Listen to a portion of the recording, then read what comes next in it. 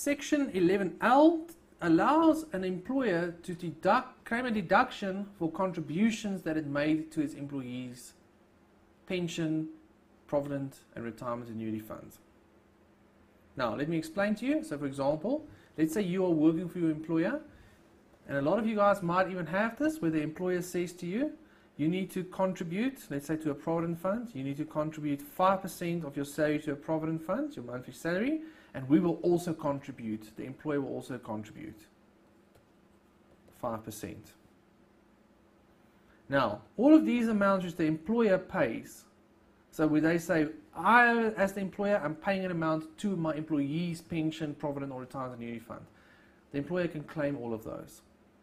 So just in simple terms, you want to read it, it says, first of all, the preamble, you must be carrying on a trade. Then it says you can deduct any amount contributed by a person that is an employer for the benefit of an employee to a pension fund, provident fund or retirement annuity fund. And then important here, in terms of the rules of that fund. Now what this means is, if your employer decides to just make its own contributions, the employer, and it's not amounts which they're obliged to do, they might not be able to claim this deduction. They wouldn't be able to. It must be in terms of the rules of the fund. Now, they'll have to tell you in an exam if it's not in terms of the rules of the fund. The rules of the fund is what the fund says. How does this provident fund work? This provident fund works, each employee must contribute 5%, and the employer will contribute an additional 5%. Those are the rules of the fund. So that means the employer can claim that.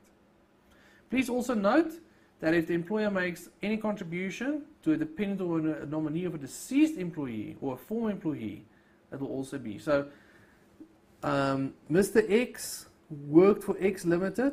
In terms of the rules of the fund, it says if Mr. X has to pass away for 1 year, X Limited still needs to contribute to that fund, because this fund will be paid out to Mr. X's wife and children, let's say. Right. X Limited can still claim it in that case. Guys, please note that this only is for pension, provident and retirement annuity fund. It does not apply to medical aid contributions made by the employer. This you will have to test under the general deduction formula. General deduction formula again, when you're carrying on a trade, during the year of assessment, expenditure or losses actually incurred in the production of income, not of a capital nature. So if you have an employment contract of your employee that says, I will make a contribution to your medical aid, it should be allowed as a deduction under the general deduction formula. Then we have Section 11M. Section 11M is if you make a payment of an annuity to an employee or their dependents. Now, let's quickly just talk about this. There were court cases in the past that said, what is the characteristics of an annuity? It is an annual payment. It is repetitive, so it repeats, and there is an obligation to pay. Now, let's just use this as an example. I want you to get your head in the game here. So, X Limited has a policy that it will pay an annuity equal to 50% of an employee's final salary when the employee resigns. So let's just use that. Now, what does this mean? So this employee, you work for X Limited, and your final salary was 10,000 rands a month. Then you resign, and after that, X Limited will continue paying you 5,000 rands a month, okay, for however long. But let's say it meets the requirements of an annuity. The question is, can X Limited then claim that as a deduction? Now, let's ignore this special section for now and talk about general deduction formula. Would you be able to claim that amount? Now, if you just made a decision to pay this to an employee and there's no employment contract, then you would not be able to claim it, because this is not in the production of income. You're paying something to someone who has already left. If there was an employment contract that said it, that's a different story, because then it's in terms of an employment contract which is in the production of income.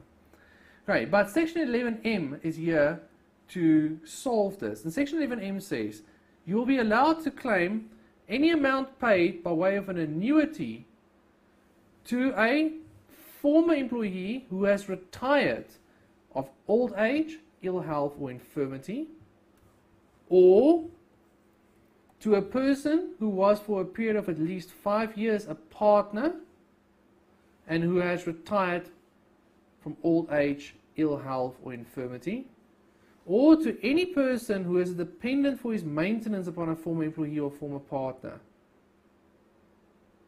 and was so dependent immediately prior to his death. Okay, so let's talk about it. So number 1 says, if you pay an annuity to an employee who has retired from your business, so they're no longer working to you because of old age, ill health, that includes death or infirmity, then you can claim it. So, if a person is 30 years old and they just decide, and they're working for you and they decide they're just going to change jobs and you pay them an annuity, nice on you, but you can't claim a deduction because the employee did not retire from old age, ill health, or infirmity.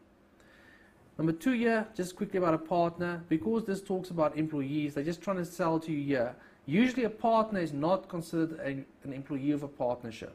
But they say, if a partner has been a partner for at least 5 years, you can treat them as if they are. So you can claim an annuity to them. Right, not as common. Number 3, a bit more common. Says, any of these 2 people we just discussed, if you're paying the annuity to a dependent of theirs, then you can still claim it. So let's say, remember I said here ill health includes death. So let's say Mr. X dies at work. He's a factory worker and he dies at work. Right, so ill health. He retires due to ill health. The company pays an annuity to his family. They'll still be able to claim it. That's what it means. Now guys, I just want to quickly talk about, while I was talking about this talks specifically about annuities. You get something which is called a gratuity. Now, a gratuity is any amount of payment that you make, like a bonus payment, for example, is considered a gratuity. This is not discussed here. What a gratuity, this section 11M only applies to annuities, not to gratuities. You would still have to look at the general deduction formula for gratuities. Now, just one thing I want to mention to you is the following, and I alluded to this earlier. Let's say Mr. X worked for your company for 30 years and now he is retiring and you decide to give him 100,000 rands as a farewell bonus. Can you claim that as a deduction is the question. Now, you'll have to look at the general deduction formula. The biggest questions you're going to have here is it in the production of income? Now guys, I'm not giving you all the rules here because you need to be able to reason this out. Now, if this company just decides to give this guy 100,000 rands to say thank you for all the years of service, they would probably not be allowed to claim it as a deduction because it's not in the production of income. You're saying thank you to a person for things that he's done in the past. This is not allowed. How do people then claim it? First up, if your employment contract says if you work for a period of 30 years, you can get a bonus.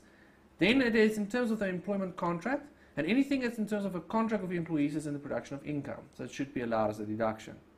The other way of doing it is if you can prove that it's in the production of income. So when this person leaves, if you send out a communication, for example, to your firm, and this, obviously you must have the right intentions behind it, where you say to everybody else in your employment, listen, we're giving this guy a bonus because of all the years of hard work hard, do well, we motivate you to do the same, and you can might also one day qualify for it.